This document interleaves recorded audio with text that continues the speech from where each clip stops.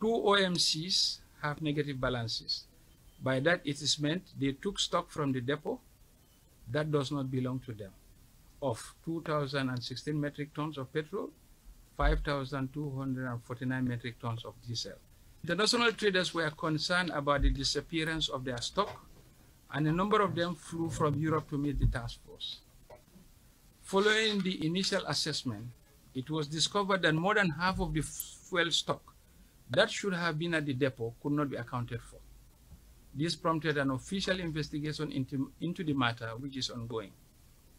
The focus of the ongoing investigation by the security forces is to determine to whom and under what conditions the missing stocks were allocated. Since this whole saga began, the task force has discovered some questionable management practices which have given rise to the need for a further review of the standard operating procedures of the